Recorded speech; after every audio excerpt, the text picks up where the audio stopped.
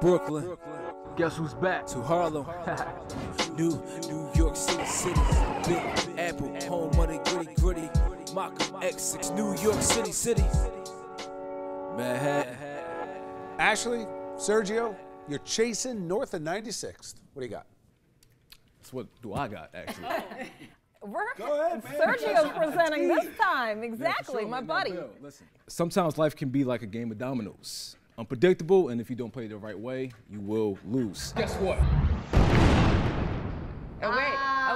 Ashley and I headed to the Hunter East Harlem Gallery at Hunter College, Silberman School of Social Work to check out spots, dots, pips, and towels, and exhibit on Dominoes, but it's way more than that. Most of the exhibitions that we do here at Hunter East Harlem Gallery are always influenced by either the site being in the School of Social Work or by the community being in East Harlem. This year's exhibit is in a community that is rapidly changing. So stereotypical. But most people in East Harlem are coming together through the game of Dominoes to discuss the changes in the neighborhood and also politics, right? A lot of the game also had to do with sort of sharing news.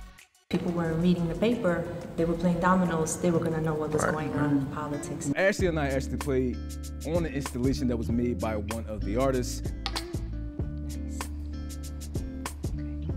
Look, she looking. He can't. I'm trying to help you. Don't do that. Now, I won. Oh.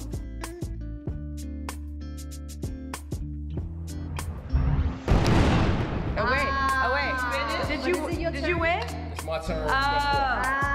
Okay, but I wanna, can we keep going? First of all. I'm gonna tell you why. I'll tell you why I won. But like I said, What, I you won. knocked more down than she did? Oh, come on.